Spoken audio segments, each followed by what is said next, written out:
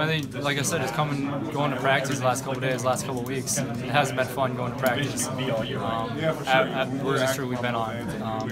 Obviously, we love basketball, but it's hard when you're losing games and you want to be able to be on the court and be a winner. So it made us work even harder, have a chip on our shoulder coming to Chicago. And we all know what we're capable of doing in this locker room. And I think we took that to heart when we got here, and so we have another big one tomorrow. Did the trash talk fuel you guys even more? It seemed like you guys came together to keep that from getting to you guys. Yeah, I mean, we always enjoy it when the games get chippy, as you saw early in the season. You saw that against Iowa State, you saw that against Pittsburgh, like all these other teams we played, and that's something we talked about. We didn't get back to our chippy self to kind of show that we're the tougher team here. We don't care what you're going to say to us. We're going to dominate you on the scoreboard, and that's what we did tonight.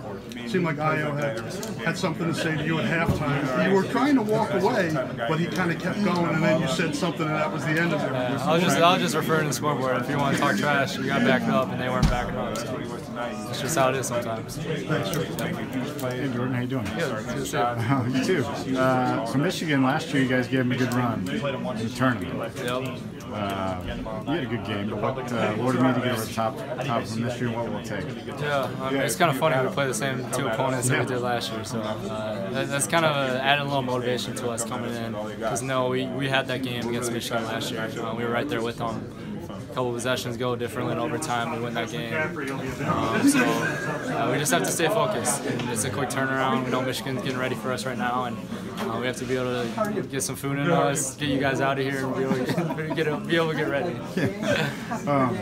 Weird question, but did the delay, like, you didn't start till almost 9 o'clock. Did that, like, what were you guys thinking during that delay? Go overtime? You think you're getting ready? Well, we're thinking if it goes another overtime, we might have to play tomorrow. 2 games in one day. Whatever the Big Ten wants us to do, right? It's all about money.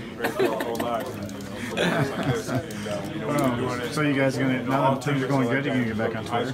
Nah, well, I think we're gonna be off it for a while. We might have to sneak a peek on it just to see Tyler Cook's dumb video. But nah, we're all laser focused right now, and that's what it took for us to win this game.